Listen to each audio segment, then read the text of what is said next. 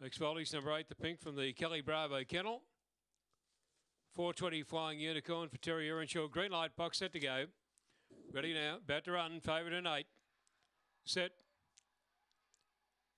Racing Max Voltage a little bit slow to begin off the outside. Speed out in the centre there from Teddy 2. Driving through there came seven enemies on the inside. Out of the straight and 7 enemies the leader. Tested by Teddy 2 on the outside. As they turn to the back straight about 2 lengths away. Then came Flying Unicorn. 3 or 4 lengths away. Then came Aston Linda followed by Eddie. And back at the tail Max Voltage there with Wedgwood Libby. Coming off the back straight. And down on the inside 7 enemies being tested by Teddy 2. Flying Unicorns coming at them on the outside. Here's a good go. Flying Unicorn moved up. Took the lead and Flying Unicorn won the last. 7 enemies followed by Teddy 2 and Aston Linda.